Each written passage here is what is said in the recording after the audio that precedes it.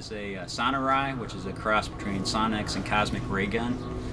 It's a Jim Monet design. It's actually powered by a VW car engine converted for aircraft use. It has a small wood prop, which despite its small size puts out a lot of power.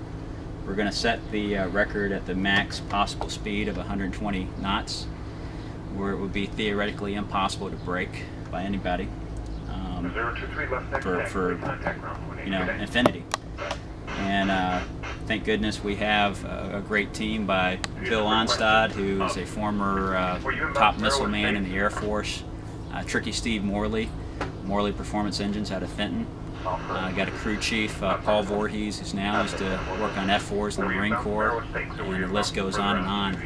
So we're pretty tight on having a good engine to run, good airplane to run, but the airplane is a Sonerai.